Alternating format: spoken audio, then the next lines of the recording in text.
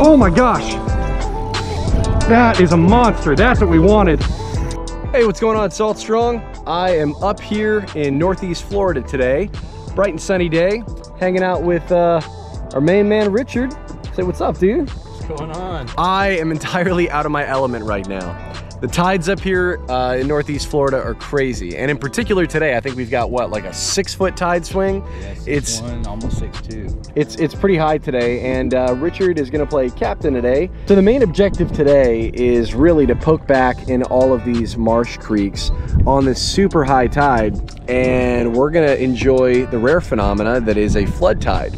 And it doesn't happen on every high tide, and it doesn't happen all year long. It happens certain times of the year, and there's a certain height in this area in general. Over 6 feet tends to kind of be that foundation for a flood tide. Not being a local to the area, and really not super familiar with this type of fishery, these tall, expansive Spartina grass marshes and deeper channels. I mean, we'll go from 2 foot right up against the shoreline out to 15 to 20 feet pretty instantly. And initially those drop-offs and access to deep water are alluring, but as we'd mentioned on a previous tea time together, it is all about the tides. It's about those sweet spots, and we're right about 2 hours, I think, from top of high tide, where the flood tide's really gonna start getting good.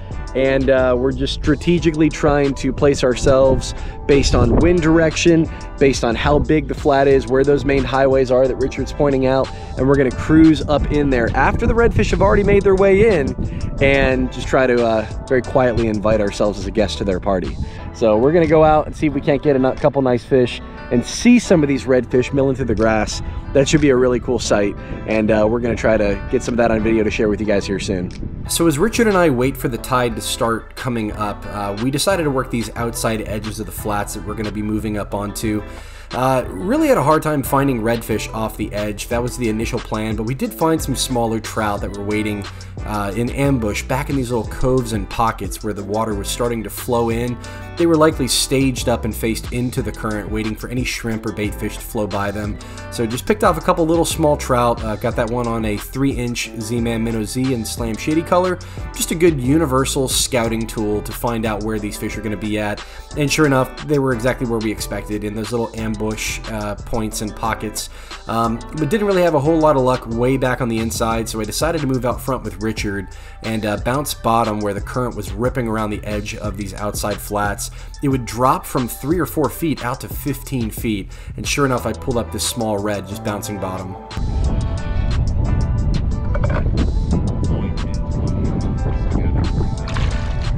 Oh, baby red.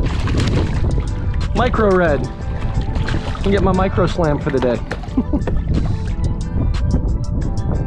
Look at how tall that dorsal is. On such a little guy, buddy. Little guy. Oh, micro red. That was cool. So finally, that tide had come up enough just to where Richard and I can start making our way onto the flat. We wanted to position ourselves with the wind at our backs. It would just make for an easier time drifting across this whole flat and finding fish. It was a little slow in the beginning. We found some small 20-inchers that were popping crabs, but the water came up so high and these fish ended up being really hard to see. But it was when that tide turned out that we started to find more and bigger fish.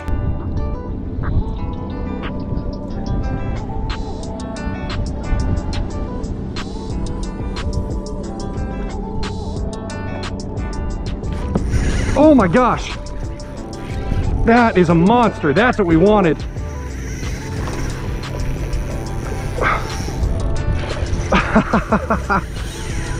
Yes, that's the biggest one so far, buddy. Oh man, that was so cool. Oh, it's a beautiful fish, dude. My gosh. Oh man, that is a beautiful specimen right there. Absolutely slammed the gold digger. I just pinched that tail off, which made it, oh, hello, hello, he's not done. I pinched the tail off so that it was easier to get in and out of all this grass. And I mean, I just brought it right by his face. He was tailing in the skinniest of grass. Easy, buddy. Oh, don't do that. That's exactly what we were looking for today.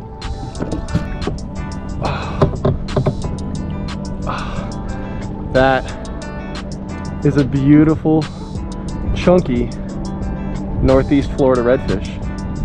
And he slammed that gold digger.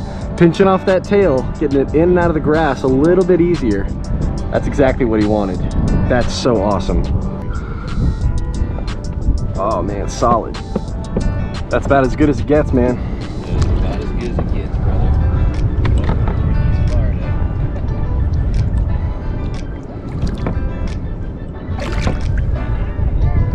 Oh yeah. Oh, look at that. Completely disappeared. I don't even know where he went. The Houdini of the flats. Nice, man. That was so cool, man. This is such a cool phenomenon because, as Richard said, it doesn't happen all the time. You gotta have the right tides. We've been hunting all day for this fish. It's probably, what, 1 in the afternoon right now? And I think that tide just switched to where the water's starting to move again. And all of a sudden, this really nice tail popped up in front of me and just flipped a gold digger out right in front of him. I think I just dead sticked it, and I gave a really quick twitch, and I saw him take off. I thought I spooked him, and I was like, wait a second, why is my line moving? So I didn't even feel the eat. I just saw him like take off. That was really cool. But we're in the thick of it right now, so we're gonna try to see if we can get a couple more before that tide dumps out. So just as quickly as that tide came in, it started flushing out pretty quickly. Richard and I found a couple fish that were staging in the thicker part of the grass trying to make their way out, but we decided to call it quits. This fish were starting to stage out and head off the flat, and we knew it was time to head back to the ramp. All right, so I'm back home and cleaned up from that awesome trip with Richard in Northeast Florida. I'm not even sure what else to say. Such a unique phenomena to find these redfish tailing in the grass on a super high tide.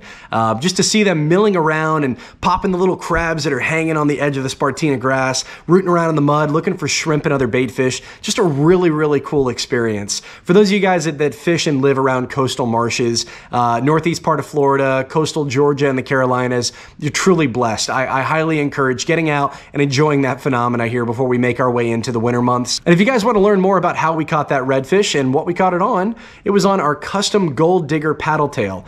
This is more the nub rig. I chopped the tail off. If you want to pick up a pack of these or some owner twist lock hooks, some leader material, anything that an inshore angler needs, we have it all for you over at fishstrong.com. It's our online tackle shop. And for those of you that are insider members and a part of our club, we're going to have a really detailed report about exactly how we approach that day, what we look for in the tides, the type of areas that we found that we thought was going to be productive, and it turned out it was, what the wind was doing that day. All kinds of variables go into the pre-plan to help make sure we're successful on the water, and that's what we're going to teach you guys over at saltstrong.com. So if you have any more questions, leave a comment down below, and we hope we can see you guys on the water soon. If you're new to Salt Strong, just know that we're the best online fishing club for saltwater anglers, especially if you're targeting redfish, sea trout, snook, or flounder. There's nothing else like it. We actually guarantee that you'll catch more fish while saving time and money. We do this with our premium education, an exclusive insider community, and huge discounts on all the tackle that you need. So to learn more, go to saltstrong.com. Otherwise, we'll see you on the water soon.